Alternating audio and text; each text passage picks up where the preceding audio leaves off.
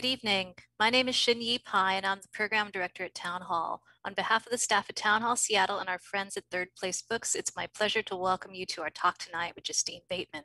As we get underway, I would like to acknowledge our institution's stands on the unceded traditional territory of the Coast Salish people, particularly the Duwamish. We thank them for our continuing use of the natural resources of their ancestral homeland. We're so glad to have you join us tonight. The presentation will run about 60 minutes, including Q&A. To submit your questions for the Q&A portion of the event, please enter meet.ps/Bateman or scan the QR code right now on the screen with your smartphone. We'll drop this link in the chat and remind folks where to go when we get to Q&A. We can't guarantee that we'll be able to address every question, but we will try to get to as many as possible. You can help us by keeping your own question concise. For those of you who would like to view the program with closed captions, click the CC button in the bottom right corner of the video player. Town Hall is adding new events and podcasts every day. Upcoming events include Lead Pencil Studio with Gary Fagan discussing their recently unveiled public artwork at the U District Light Rail Station and past public art projects, and Katie Eyes with Allison Williams talking about Imaginary Peaks, the Riesenstein hoax, and other mountain dreams. Visit our website to join our email list and get the latest updates as more programs are added throughout the season. Town Hall's work is made possible through your support and the support of our sponsors. As part of our Arts and Culture series, this event is supported by For Culture, Arts Fund, City of Seattle Arts and Culture, and Washington State Arts Commission. Town Hall is also a member-supported organization, so I'd like to thank all of our members who are joining us from home. If you share in Town Hall's goal of a community energized and empowered by considering questions of politics, science, and culture, please consider supporting us by becoming a member. You'll find membership information on our website. Lastly, you'll absolutely want to dig into tonight's topic by purchasing your own copy of the author's book. Please use the link in the chat below to pick up your copy through Third Place Books. Justine Bateman is a director, producer, and author with an impressive decades-long resume in film and TV that includes Family Ties, Satisfaction, Arrested Development, and many more. She earned a Golden Globe nomination and 2 Emmy nominations. Her previous book, Fame, was published in 2018. Justine's writing has also been published by Dame, Salon, and McSweeney's. Justine's new book, Face, 1 Square Foot of Skin, is the subject of this evening's talk. Please join me in welcoming Justine Bateman. Applause, applause. Hi, it's weird to do this without seeing all of you. I've never done, so this is my second book, and I of course did the book tour for Face virtually, but it was all interviews and stuff. It wasn't like, you know, with an audience. So I'm sorry I can't see you, and I can't gauge whether your interest is waning or not as I'm talking, which is useful when you're talking to a bunch of people. So like, and there's no way that I can even see, no, okay. All right, guys, so I wish there was a way to tell me if, way for me to guess if I should move on or not. But I'm just gonna assume that you are totally interested in everything I'm saying. So this book, so this is, well, you can see here. So Face, 1 Square Foot of Skin, it came out of the writing of my first book, Fame, The Hijacking of Reality, which is about the life cycle of fame. And if you're interested in what has gripped our society, you might like that book. And it's about the life cycle of fame, the beginning, the kind of the summit, the equilibrium, and then the without, you know, when it fades away. And some people don't live that whole life cycle. I did. And it's what it's like from the inside, and then why the public is reacting the way it does at different points in that life cycle. And it's also about how did we as a society get to this point. So while I was doing that, of course, I was looking myself up online because I needed to remember, I wanted to like sort of emotionally time travel for the reader. And so I Googled myself, which is never a good idea. And the autocomplete looks old. And I'm 55 now. At the time I was, when I started doing the research and stuff, I was early 40s. And I was like, wait, what? And it messed with my head. I'm just going to read you the introduction. And once I got on the other side of that, I was like, wait, but okay, so I've just gotten on the other side of that, but there's something going on in society as a whole that is hopefully we can get on the other side of that too. Okay, so I'll read part of this introduction. Okay, when I was a smooth-skinned and plump, I'm gonna need these. Okay, when I was a smooth-skinned and plump-faced teenager, I really wanted to look like the older European actresses I saw in the Italian and French films of the 1960s and 70s. Chiseled cheeks, dark circles under their eyes, loose skin on the jawline, crow's feet framing the eyes. To me, these facial markings were the hallmarks of complex and exotic women, women with confidence and attitude and style, women who had no use whatsoever, no use for whatever you might think of them. Unfortunately, I was too young to have any of these interesting characteristics on my face. I longed for Jean Moreau's under-eye bags, Charlotte Rampling's sharp cheekbones and hooded eyelids, and Anna Magnani's deep and dark creases extending down from the inner corners of her eyes. I felt that if I had a face with those markings, people would immediately know that I was interesting and complex. There would be no question. Then I then grew older and I became more myself with more of the traits I had admired about those older actresses. As luck would have it, my face changed accordingly. I was elated when creases emerged across the tops of my cheeks when I smiled, when I saw the promising beginnings of small bags under my eyes, when the skin loosened on my neck. One summer, I even noticed the real bonus of cleavage creases on my upper chest from the sun. I was finally beginning to look like the kinds of women I thought were the most interesting and the most attractive. Well, you can imagine how surprised I was to find that many people disagreed. I was taken aback to find that quite a few people had taken to the internet chat sites to passionately complain that Justine Bateman looks horrible now. How was it possible that they didn't see what I saw in my face, the indication of a complex and exotic woman? How could it be that they saw the opposite of what I saw in my face? This was confusing to process, and you can read more detail about that nauseating experience from my book, Fame, The Hijacking of Reality. But on the other side of that process, I wanted to understand just how that passionately negative perception of an older woman's face exists in our current society. Millions of other women have been eviscerated in the same way I was, via the loud and verbally violent criticisms of aging actresses, models, musicians, and politicians.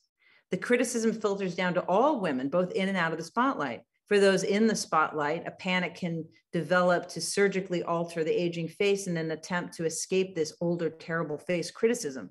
For those out of the spotlight, there can be a bit of horror watching those who were once lauded as some of the most beautiful people among us, quote unquote, publicly ripped to shreds when their faces age. Some of the thinking follows that if those attractive people aren't exempt from the criticism and can now be drawn and quartered for looking older, what lies in wait for more ordinary faces? A special terror is transmitted to younger women, teenagers, and girls, still years away from experiencing any facial wrinkles or loose skin themselves. They can clearly see that their trajectory in society, as pigs to the slaughter. Every year, they inch closer and closer to being attacked themselves for their naturally aging faces. After all, not a week goes by without a girl hearing comments about older women like, she used to be a looker, but now she's really let herself go. Or she looks like an old hag now. Or good thing she married before she lost her looks, etc. Comments like these constantly reaffirm that the girl has worth with an unlined and pretty face, but once that goes, she will be led to the slaughterhouse like all the other older piggies. Unfortunately, when the girls look to older women to see whether they are folding under the verbal pressure, or if they are instead boldly defying it with self-confidence, the girls more often see older women folding and rushing to surgically fix their faces. With few confident older role models to counteract the noise about their faces, one can hardly expect a relaxed attitude from any young female about the prospect of eventually looking older. So, I mean, I think I was at an advantage when I was younger because I had, and maybe some of you are the same age as me, and I feel like we had a lot of older women to look at, like Elaine Stritch. I don't know if I'm pronouncing her name correctly. I was going to say Barbara Stanwyck, but I think she had a facelift near the end there. But you get what I'm saying, like these these older, to me, they were broads, you know, and I really wanted to look like, I wanted to be like them, you know, and that meant looking like them. Or looking at someone like Georgia O'Keeffe, like, I'm like, yeah, that would be awesome to look like her eventually.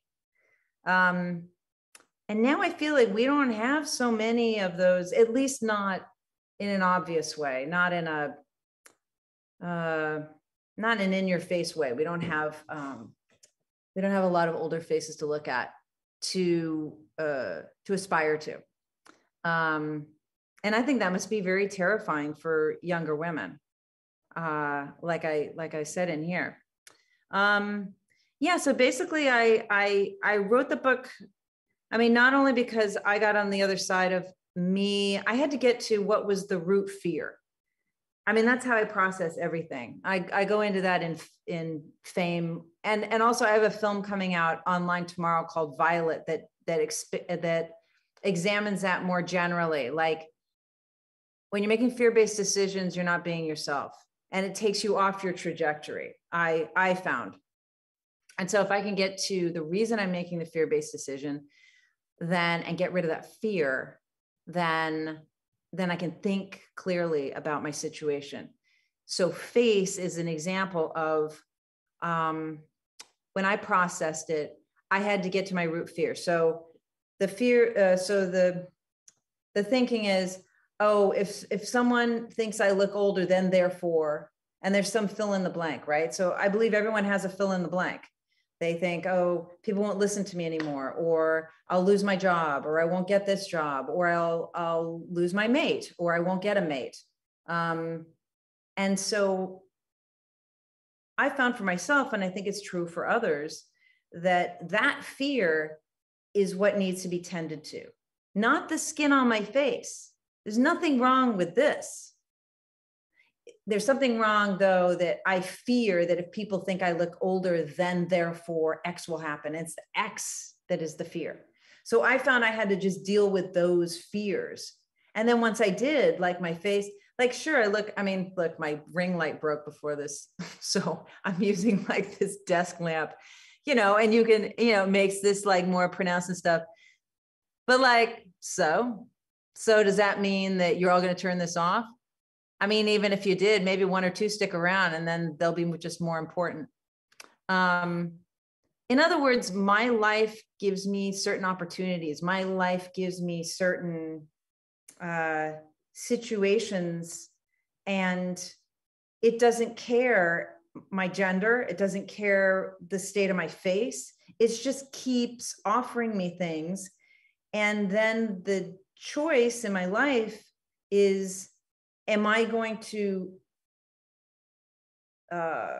sort of go forward in those opportunities? Or am I going to say, no, I can't because I look older? So then I have to ask myself, well, why would I be Xing myself out of my own life? Or why would I not be enjoying my own life? And not asking rhetorically, but I always ask, like, quite literally. I make myself like either say out loud to a friend or write it down. What is that irrational fear that's making me like walk around feeling shame about my face? And I have to keep revisiting that, you know. I'll see new, you know, I don't know, like, you know, the light catches, I go like, huh, that is, that's going to stay there. And it'll get worse, right? As I get older, I'm sure, right? That's how it works. But then I go like, oh, well, that's what a cool neck looks like, you know?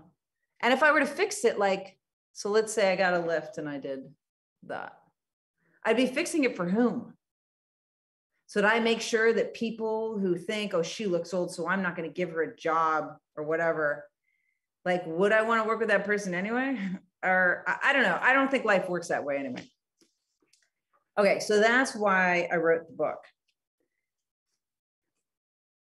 And I thought, well, in my life, there are certain fearful ideas, right, that caused me, that served as anchors for this, that allowed me to absorb what was being said about me online. Justine Bateman looks old. She looks like a crack whore. She looks like, oh my God, does she have cancer? You know, all of that, right? which I copied and pasted. There's one story called Donna. I should have done a table of contents. Anyway, you'll find it. It's called Donna. And this is a very famous actress, you know, way more famous than I was, going back to her high school reunion. And she hears people talking about her. And I actually copied and pasted things that were said about me on a couple of message boards. So everything you read there is what was said about me. Okay, let me read. So, sorry, to get to the point I was making. So I had to look at what was my root fears. And then I thought, okay, society as a whole, you know, after I got through that and I just looked at it's society as a whole, what is it about society that holds on to this idea that women's faces are broken and need to be fixed?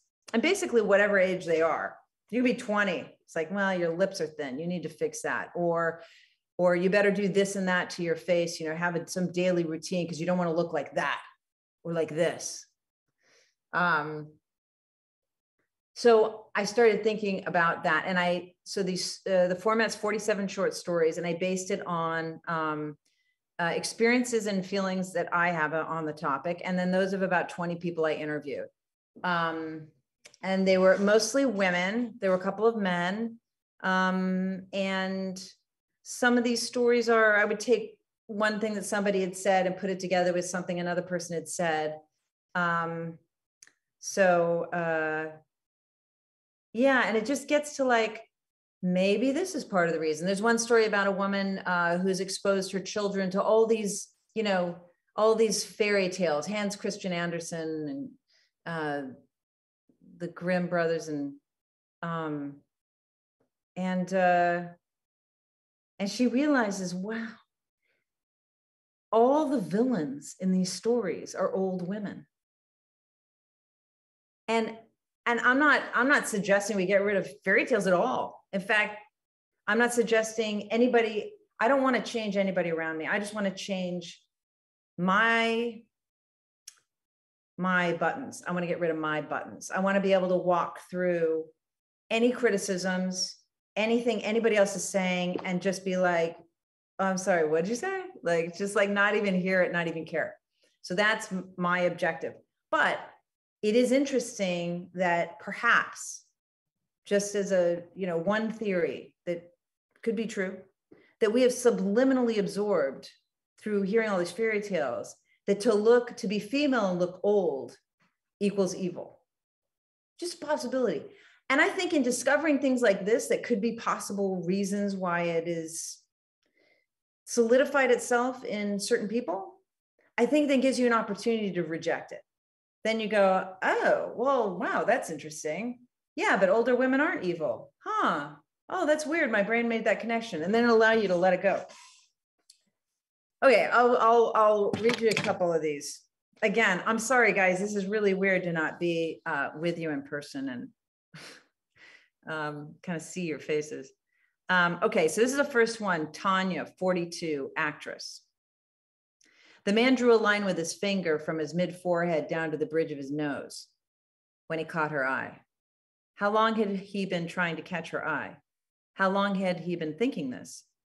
This admonishment of her, this warning, this helpful hint. From the other side of the camera, she furrowed her brow, causing his anxiety to rise, she was sure. When she looked back later, she was sure. Other people moved around her, working, setting the shot. She was an island, looking at this man on another island, and she saw him too clearly. No ocean haze to block her gesture. Again, his gesture. Again, her brow furrow, her, huh? Then his finger wagging back and forth, once, twice. Oh, don't furrow your brow. Don't crease your skin. Don't move your forehead. That was this gesture, the monotone wagging of his finger. The cinematographer on this TV show was bothered that she was using her forehead, or angry that she was creasing it, or confused as to how to light a forehead like this, she supposed. A forehead that had not known the puncture of a needle and the insertion of paralyzing toxins. A forehead that could still express confusion and contempt. She wanted to make a scene. wanted to make a scene for all the fashion magazines divesting themselves of the former plastic surgery stigma of years past, and now instead pumping out article after article about plastic surgery in a matter-of-fact way, making 20-year-olds and 50-year-olds, and it doesn't matter your age, adopt some assumption that everything in your face needs help. All that skin on your head, not covered in hair, needed something, an injection, a filler, an abrasive scrub, a cut and sew, a remedy. Then she thought about all the face cream commercials on television, speaking to women, almost always speaking to women in a helpful tone. We're just trying to help you. Don't worry. We're just trying to help you not be seen in the hideous state you're currently presenting. Everywhere you go, people notice. They notice that you've failed. You've failed to maintain your looks, your appeal. Yes, we know you've raised a family on your own or gotten your PhD or are running a large company. But let's be honest, none of that matters unless you have a fatigue-free, youthful-looking face. It just won't matter. But we're here for you. We can get you on the other side of the whispers behind the hand comments, or that, hey guys, I don't mean any offense. I mean, I really like her, but have you noticed she's looking a bit jowly, a bit old now? We're on your side. She kept calm for her. Out loud, though, she had to say something out loud. What? Don't crease my forehead? He nodded affirmatively, relieved almost that she understood his note. Well, it's not going to happen, she said flatly. She wanted to vomit. No sickness, nausea, stomach issue, just an emotional relief gesture, just vomit as a substitute for all the other things she wanted to say. God damn it, a tiny bit, a little bit of panic now. She had never heard that before, never that note. This show, though, most all of the other actresses on the show had toxic injections, partially paralyzing their faces, disallowing their facial impulses from damaging their faces or putting them in a position to get comments, to have people whisper about them. Yes, maybe the cinematographer was confounded, having not lit or photographed a moving forehead in so long, confused about accommodating this anomaly. That note. She didn't want to think about it. I'm strong. I look fine. He just doesn't know. He's too used to all the fakery. He just doesn't know. But she was thinking about it. It was in her stomach now, trying to lick her mind, trying to force its way up her throat and coat her mind with its spit while she was trying to concentrate on acting in the scene. Trying to act in the scene and not think about the finger that drew a line down the forehead and then wagged shame at her. Trying not to think about it now.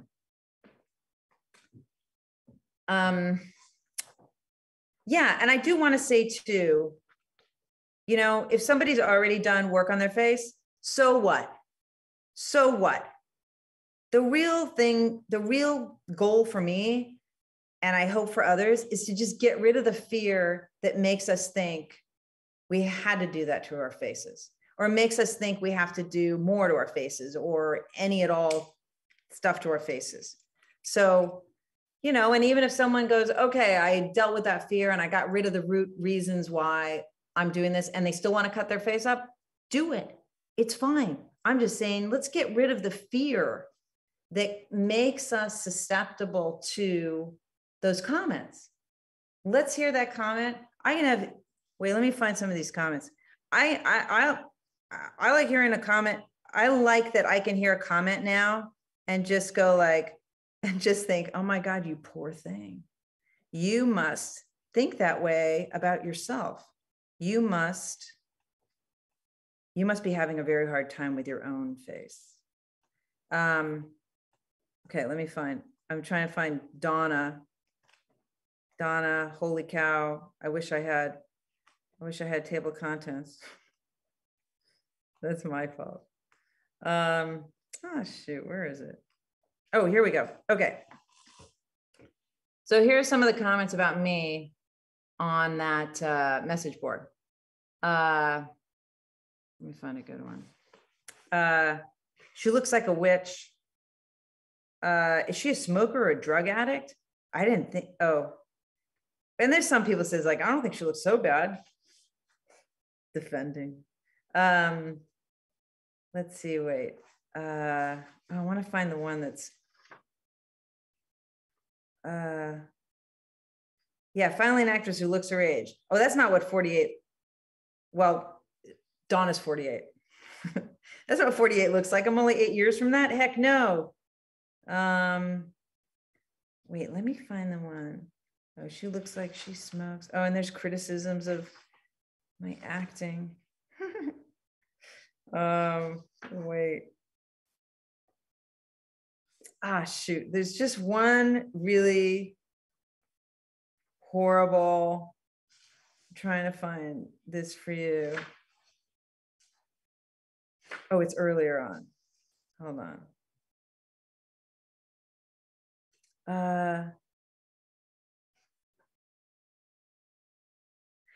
Oh, wait, let me see. That's good, but it's not the best one. Oh, bitch got the AIDS.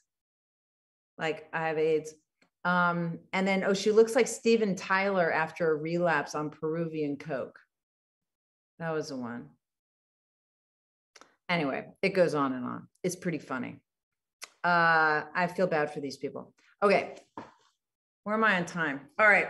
Oh, I gotta tell you guys, it's so weird. All right, I'll read you one of my favorite ones. Now, there's a phenomenon that I have noticed where there can be like a woman who is attractive her whole life, and then her look, her face starts to get older.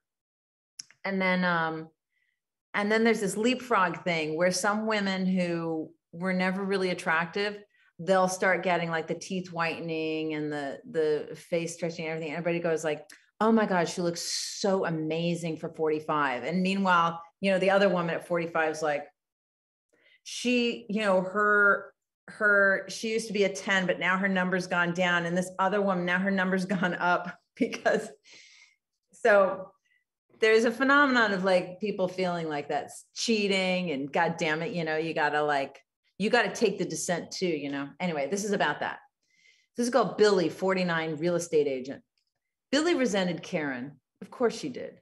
Karen, porcelain smooth skin, plump lips spreading over stark white teeth, handing out cupcakes in exchange for the middle school kids' grimy dollar bills, smiling, flashing teeth, tossing brass hair, ripe bosom threatening to splash out of the low neck of her cashmere sweater, leaning over the bake sale table and standing up, leaning over and standing up. Billy imagined the children would welcome Karen's full naked breasts as a righteous reminder of all that is life-sustaining and necessary. The faculty and nearby parents would also greet these bare, gravity-defying, lilac-scented mounds as a sign from God that all is right with the world and that goodness prevails. A rainbow after the rain. That's what Billy imagined would happen if Karen's goddamn fake tits fell out of her slutty neck sweater right now.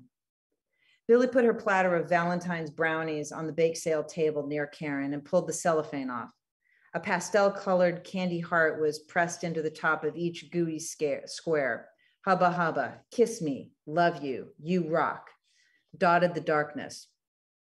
Karen suddenly turned to Billy, her breasts, her hair, her face, big smile, big smile. Hi, Billy, big hug. How are you? We're here at the same time this year. I feel like we never have the same volunteer times. Billy focused on not letting her grin slip, on not letting her face telegraph her incredulity at the undisturbed surface of Karen's face. The absence of pores, creases, age spots, or sagging. It was smooth, as if a mask had been made from the skin of a baby and transplanted onto Karen. Oh, I think I'm relieving you. My time starts at 2. Karen looked at her watch and Billy resented her for wearing one, for not just checking her phone for the time like everyone else. Oh, right, I didn't notice what time it was. Wow, that just flew by. Big smile, milk white teeth. Billy carefully let her grin grow. Yeah, I guess. A teacher tapped Karen on the shoulder and Karen turned to direct her enthusiasm at him instead. Billy looked at the back of Karen's head for a moment. She wanted to ask her about her face. She wanted to ask her about before the procedures piled up and became too hard for Billy to keep track of. If Karen was worried about what could happen, worried that it could go terribly wrong, that she'd look in the mirror afterwards at awkwardly stretched cheeks, a glossy forehead, and comically swollen lips and regret it all. Did Karen worry that she'd wind up sobbing on her on her kitchen floor, making bargains with God to go back in time and reverse the surgery, swear on her children's lives that she'd never be ungrateful for her face again, never complain about the bags or the jowls or the thin lips or the heavy eyelids. Billy wanted to ask Karen if she had ever had a moment of terror like that, or even a moment of concern that others would afterwards not take her seriously, that they would be stuck in the uncanny valley of buoyant breasts, a velvety face, and golden hair on the frame of a 50-year-old woman. Billy instead looked down at her brownies and turned them with the heart's text facing the student customers across the table. She knew she could never have plastic surgery. She'd be too worried of something going wrong, of looking worse than before. Even if the surgery was a success, she'd feel like she was lying to everyone she encountered and would have to watch them silently accept the lie of an unlined face, as if she were a retarded child wearing a Halloween costume every day that the townspeople politely accommodate by not mentioning it. Yes, $1 a piece. Billy took $3 from the girls and pushed the money into the wide slit of the metal cash box. The girls giggled and grabbed the kiss me, no way, and ask me brownies. Here you go. Billy held out some napkins imprinted with pink hearts. The girls grinned and one shook her head no. Karen was further away now. Billy could see her near the drink stand at the gym door, talking to another parent. Karen was laughing at something the other woman said and placed a manicured hand briefly on her shoulder. Billy wanted to punch Karen in the mouth. Billy had been wronged. She felt cheated. Billy had been beautiful and was still to some, but Karen did not grow up beautiful, was not beautiful as a child, nor as a teen. Oh, not as a teen, not as a young adult. Billy knew this. Karen had been average, a 7. Billy knew. Billy, on the other hand, had been a 10, considered a 10 for years. As Billy aged, though, she felt like her ranking fell. 9, 8, 7, 6. And all things being equal, Karen's 7 of years past should be a 3 right now by Billy's account. A fucking 3. But Karen cheated. That's what pissed Billy off. Karen fucking cheated. Breast implants, facelift, teeth whitening, hair bleaching. Karen fucking hit the nitro button on her car and passed Billy. Fucking cheated. Karen looks amazing for her age and all that bullshit. Fucking ass 3 posing as a 7. I better get out of here before I start eating the merchandise. Karen was now next to Billy at the table, pulling an apron over her head and laughing at her own joke. Billy smiled and nodded. Karen handed her the apron. You want this? The stiff red cotton was choked in Karen's fist, behind her pale, pink charmed nails. Billy looked at the nails for a moment and wanted to break half of them off. She looked up at Karen. Sure. Karen fluffed her hair and exhaled loudly. Okay. She reached for her purse under the bake sale table. Billy, you should come along next time we have a mom's night out. I'm chairing that committee now, so I get to pick the bar. Karen winked, or she seemed to wink. She was moving away now, pawing through her bag in search of her car keys. Let me know where you want to go. The next one's in March. Karen then looked up at Billy, smiled widely, and waved the entirety of her arm. Fuck you, Karen, Billy said under her breath as she smiled a smile to match Karen's and waved back just as big. So in a lot of these stories, like, I'm not saying one person's wrong and the other person's right, or I'm just saying, like, that happens, you know? Is Karen wrong for doing all that? I don't know. She seems pretty happy, you know? Is Billy wrong for resenting her? You know, life's easier when you don't resent people. But, you know, so the book is like, you know, got stories that are like that. Like, here's what's going on, and here's why that seems to be going on. Let's see. I think I have like four more. I'll read you another one. Okay. I really like this one. I mean, I like them all. I wrote them, but whatever. Okay. Gloria, 89, dead. And I hope we're still on. Like, I hope this isn't like a phone call where you keep talking and talking and the other person, the call got dropped. All right. I'm going to assume you're still there. Gloria, 89, dead. 1 square foot. That's what Gloria figured it measured. 1 square foot. She had bought shirts and tablecloths and baby blankets and bed sheets and fabric for curtains and so many yards of fabric, so many square feet, and none of them much mattered. 1 square foot? What was that? Something just big enough to place a pair of shoes on, something you could rest a bowling ball on. Nothing. Standing there or hovering, floating, drifting, she couldn't tell, looking at her face. They had made it up. Nice, she supposed, but not really her style. Too much blush. Standing there looking at her face. 1 square foot, really, of skin. That's all it was. Nothing. And yet, it had dominated her life. So much of it. 1 square foot. It seemed so bizarre to Gloria now, so positively foreign. She almost couldn't relate to it at all. She could remember, though, could remember being consumed with it. Couldn't remember why. 1 square foot of skin had demanded her attention almost always. Had dictated her mood every day. Had ruined her time alive, really. 1 square foot. Not the larger piece of skin on her arms or legs, not the relatively enormous cylinder of skin on her back and chest, just what was on her face. Just the top of the bag of skin in which her bones and organs and nerves and brain were held.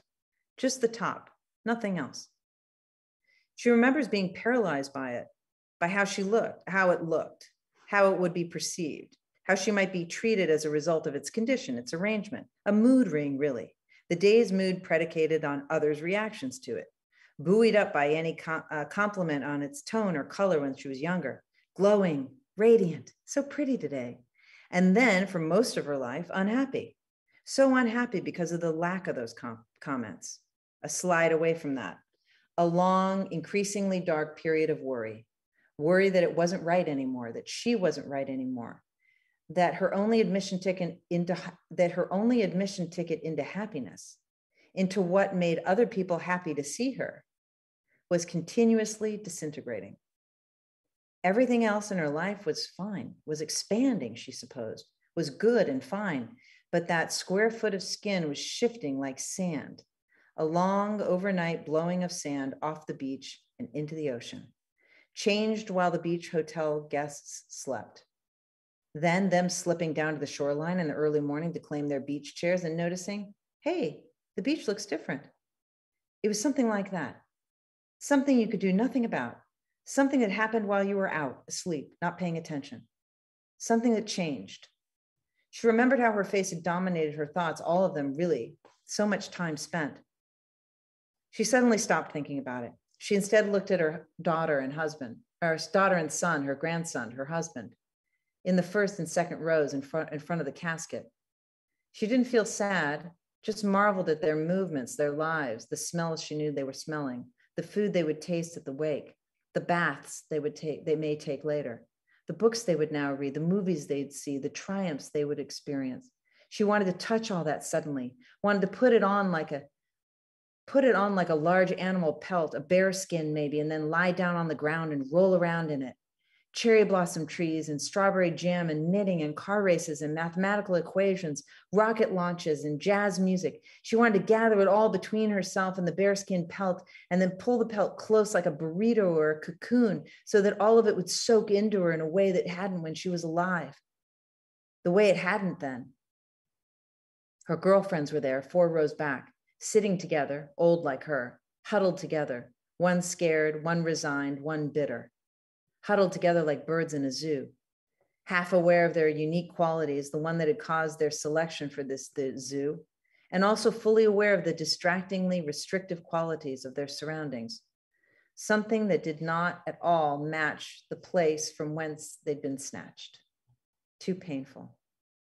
Gloria knew they felt their faces remained on them like a copy of a copy of a copy of the original image, corroded from the inside with disappointment and disbelief that the world had stopped being impressed by their 1 square foot of skin.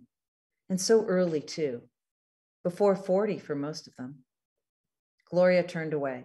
So much lost time. She couldn't look at people, her friends anymore, still doing it, still in the throes of that obsession with their face. So much authority turned over, absolutely turned over to others. Why had Gloria done it? So much time lost. So many opportunities not taken, so many unhappy moments left unredeemed. Oh, so many happy moments left unredeemed, like lottery tickets left in a drawer. She could almost touch the sorrow over that, She could see it resting there as a glowing bundle nearby, close enough to touch if she wanted, but far enough to justify the choice of simply watching it dissolve. She wanted to touch it though, just a bit, like wanting to feel the labor pains before the epidural is injected, just a touch. She reached out and felt a piercing through her spirit like a cleaver into a coconut, splitting the hard shell and meat and releasing the water inside. She withdrew her hand quickly, resolved now to just watch it disappear instead, a tidy bag of ash from a furnace of self-loathing and voluntary exclusion from life. She was glad to watch it go and was relieved to never again have to think of things like that, to have other experiences now, she assumed, unrelated to society and the limitations within that. What a funny thing it was, though, to have let that 1 square foot of skin distract her so utterly from the experiences of her life.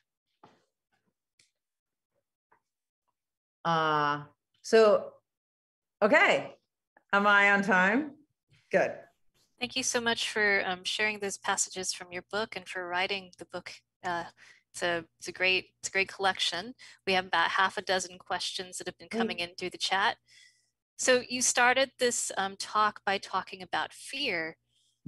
And I'll preface this by saying that the person who contributed this comment and question said she agrees that we do not need to fix ourselves. And she's wondering, do you think there's some rational basis for fears of women around aging? There seems to be evidence that aging females do experience real discrimination in the workplace and beyond.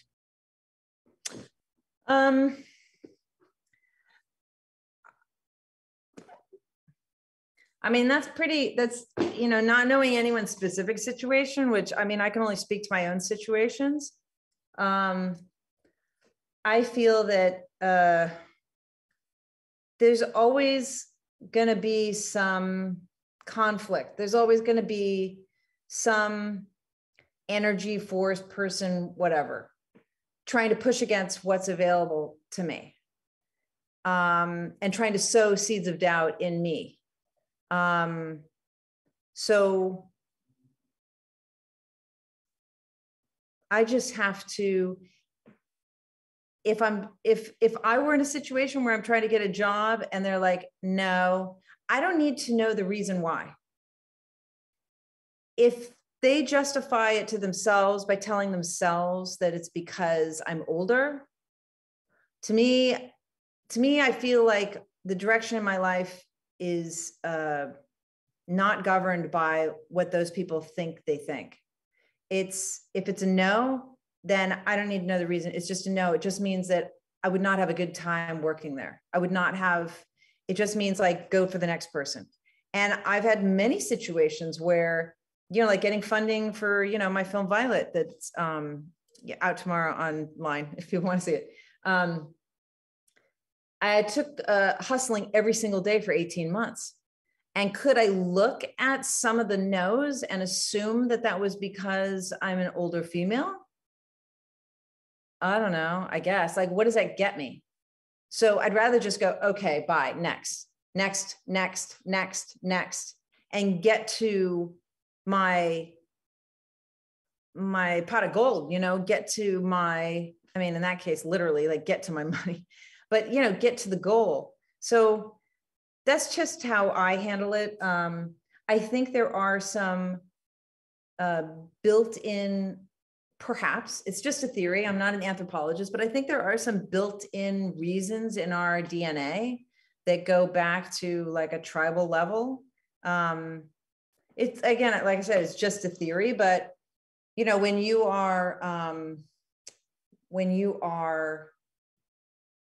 able to bear children, and you look like you're able to bear children, that could be of greater value to a tribe than an older woman, possibly. So that's possibly baked into us. But then once we know that, then we can go, oh, but that was back when you really had to depend on somebody, like felling a deer or something and bringing it back to the tribe. But now I can just walk down to, a grocery store and just buy what I need.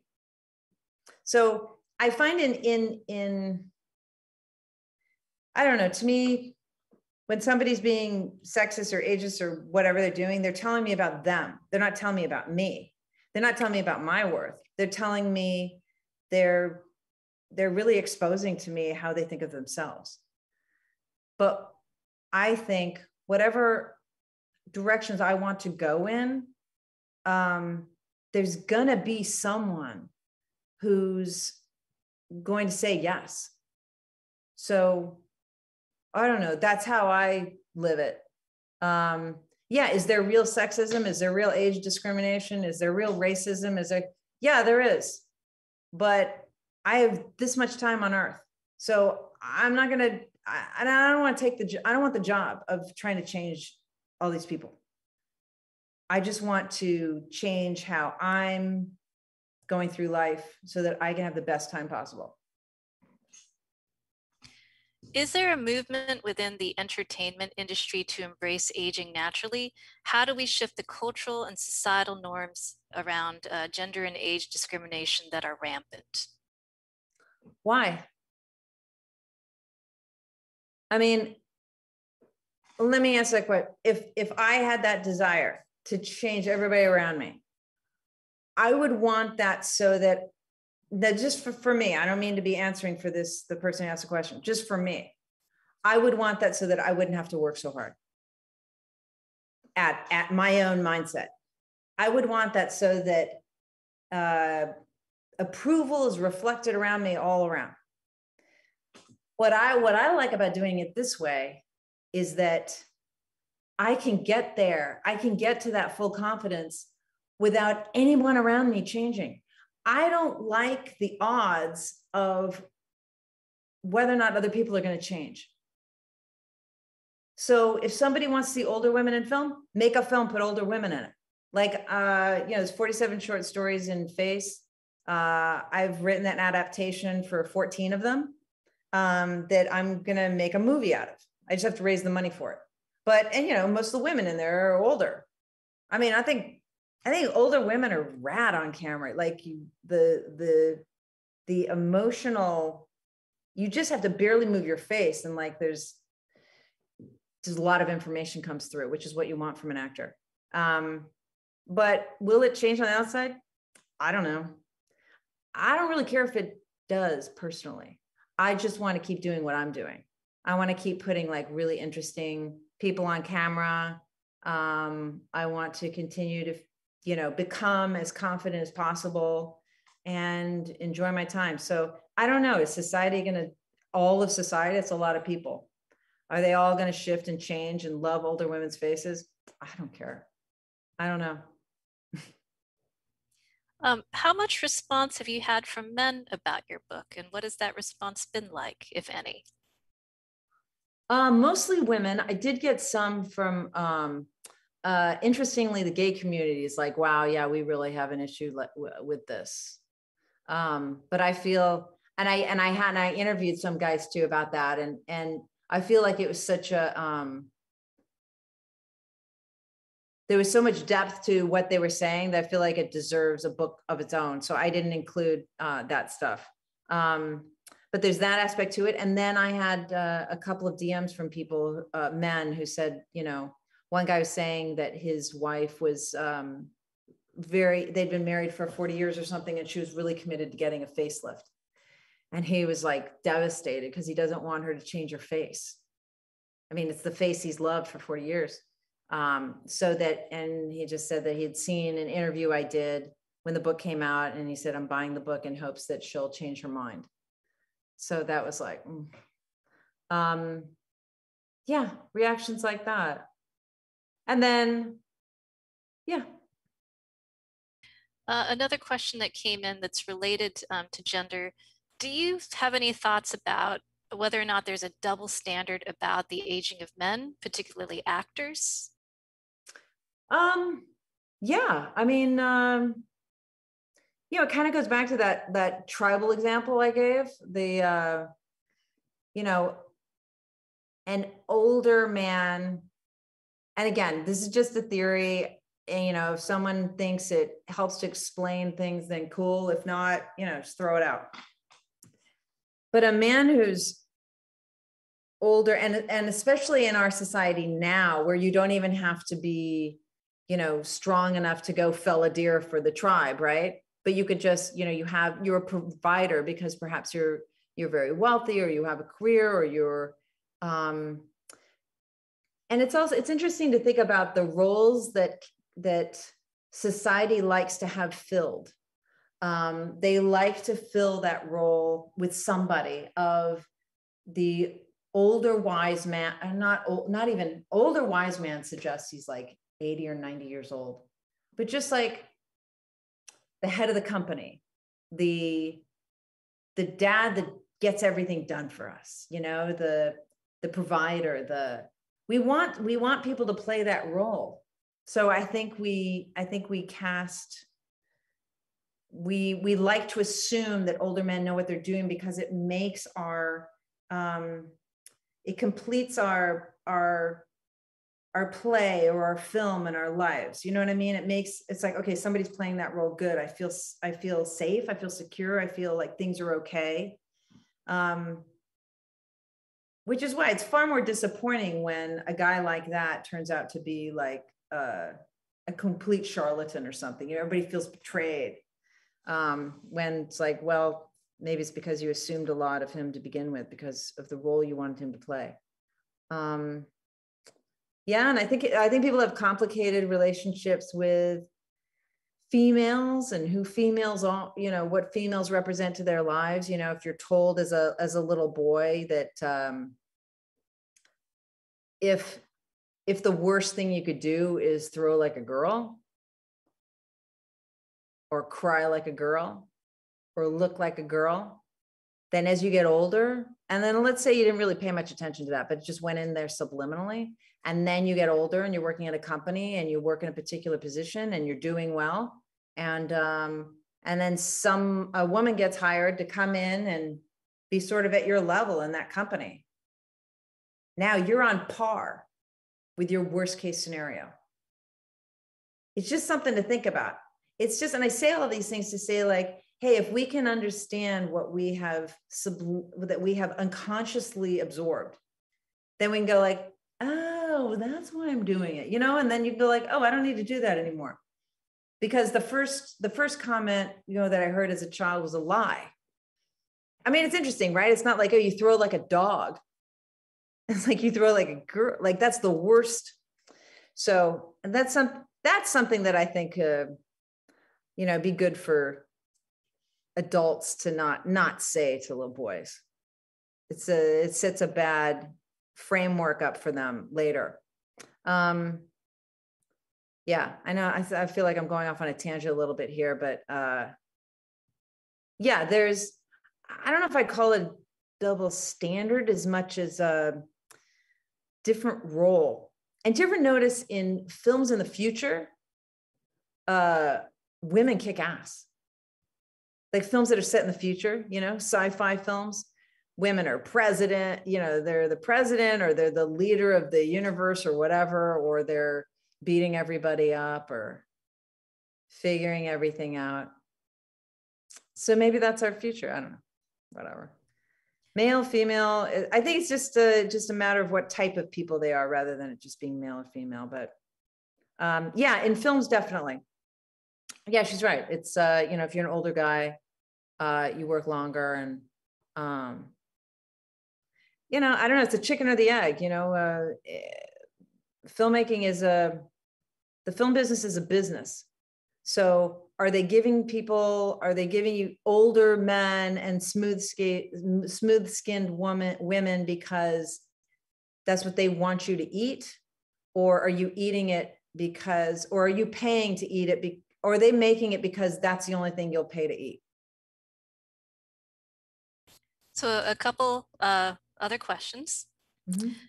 Women perpetuate judgment, violence, and self-loathing that we've internalized from the media on other women. It's like judging others before we're judged. What have you found to be some of the best ways to work with fear and the nature of the mind around the issue of aging? See Violet. I think you'll enjoy it because it gets into like it's about the critical thoughts we have. In the voice, we call it or in the film, we call it the voice. that cause us to make fear-based decisions. And how do you become somebody whose life is based in fear-based decisions to a life that's made of instinct-based decisions? So they might like that film. Yeah, I mean, I have sort of a true north for myself, and I can feel like if I'm behaving in a way that's not myself, and usually it's like insecure way or in a selfish way, or I could just feel like, oh, I just did that thing, or I just wore that thing, or I said that thing or something, and that wasn't me. I didn't really want to be saying that, or I didn't really want to be wearing that or doing that or whatever. And then I have to say, okay, what was happening just before that? Or I felt okay until certain situation. And then I got to look at what did it bring up in me? So an example is like, you know, I felt okay until that one thing like yesterday. I don't know, was it last night? I don't remember. And then I tried, okay, no, let's really pinpoint the moment. Okay, I was at that party. I felt okay. I didn't feel myself after the party. All right, what happened at the party? Well, I felt okay until that girl came in, that girl in the red dress. All right, well, what happened at that moment? Oh, well, she came in and I suddenly felt competitive and critical of myself. And okay, well, what was the fear? Then that's what I have to get really into what fear came up in me. What did I think I was not going to get in life because she just walked in? And for me, it's almost always an irrational fear. And I have to write it down or say it out loud before my rational mind judges it or tries to go like, no, that doesn't make any sense. Don't say that. Don't write that. But my rational mind can't see it properly until I get it out. So I really want to get at that irrational fear. Like, oh, I'm fear that I won't be provided for because she's going to take all the resources because all the guys are paying attention to her. Now my rational mind can look at it and go, am I really going to lose resources? Really? Or is that's not true? Then I would tell myself, no, I'll always have as many resources as I want. So then next time that type of girl walks in a red dress, and I start to feel that, I can go, oh, no, that's about fear of having resources, but I have all my resources. Why don't I go over and introduce myself? Whatever. Just as an example, right? It's that kind of digging that I personally have found works. It sounds like naming the emotion, naming the fear or the issue can be helpful. This is the last question that I'll give you.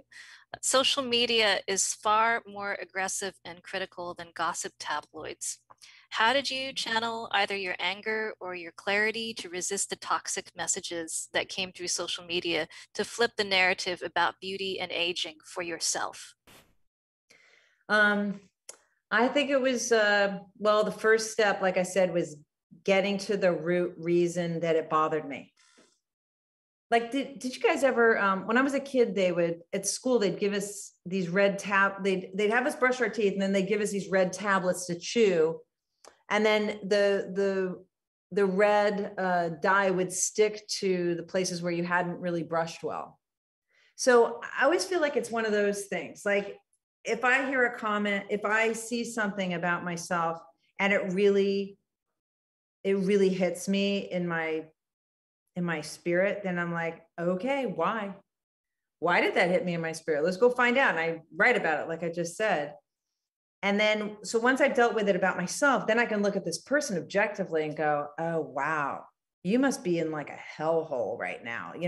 That's how, I think somebody touched on it maybe in a couple of questions ago, where somebody feels sad about themselves. They're beating themselves up. They're ripped up by fears themselves and want to attack other people who, to kind of make themselves, in a way, try and make themselves feel better, but also attack anyone who seems confident. Because it's like, wait, I'm following the rules. I'm following the rules of telling myself my face looks like shit and I need to get it fixed, but you're not. Your face is wrinkled. You should have to feel bad about yourself too. I think there's a bit of that as well, but it's not until I deal with my own irrational fears, the reasons why it struck me, then after that, I can look at them objectively and block them on social media, you know, just like block them, you know, just send them to the, you know, it's sad. And oftentimes if you go to their accounts, you'll see they're doing this with lots of people. Like, you're not so special, you know what I mean? It's not about you. But, you know, I think it's a really important time for females, males too, but especially in the department of looks. It's a really important time, I think, for females to get to their root fears of why they feel affected by any of these things, because there's never been a time in all of human history, I think I can safely say this, never been a time where the group you compare yourself to is as wide as it is right now. It used to be you compare yourself, you know, as you get, you know, to your schoolmates, your classmates, and then your schoolmates, and then maybe the people in your town. And then, you know, as you get older, your world expands. And especially if you get into a position of, you know, in a Fortune 500 company or something, maybe you're comparing yourself to a lot of people in the world, but still it's limited, right? But now you're comparing yourself to every girl, woman, female who's got an Instagram account. And you're comparing yourself to every girl in all of time. You're comparing yourself to a bunch of dead people too. You know, I mean, that was always sort of the case, but now, I don't know, there's a whole thing that's interesting to me about when things are in context in old magazines and stuff that you'd see like at the, you know, at the manicurist or the doctor's office or something, but now they're not in that context, they're brought to now. So it's as if it's happening right now. So if someone is prone to compare themselves to others, this is a bad time for them. But if they can get to the root fear of why they'd be doing that comparison, then it'll go easier. Justine, I couldn't thank you enough for being here at Town Hall with us tonight. Your perspective is very refreshing, and I could imagine it's more than relatable for everyone that was here tonight. So thank you for your vulnerability, and thank you for spending the night with us. Yes, and I thank you everybody for coming. I'm sorry I couldn't see your faces. Your faces, face. But yeah. I would just say, like, there's nothing wrong with your face. And when you think about it, it almost seems like a spiritual conspiracy to get half the population who's at an age where they know what the hell they're doing and they've got the connections to make things happen, to distract them into not doing any of that. So don't let that keep you from doing all the things you're going to do, because there's nothing wrong with your face. Hashtag. Nothing wrong with your face. And speaking of face, to our audience at home, remember to pick up a copy from our friends over at Third Place Books, and check out Violet in theaters tomorrow. In theaters now, but it'll be online tomorrow, so even more people can find it. Even more people can find it. You heard it from Justine herself. Justine, thank you so much, and everyone at home, have a great night.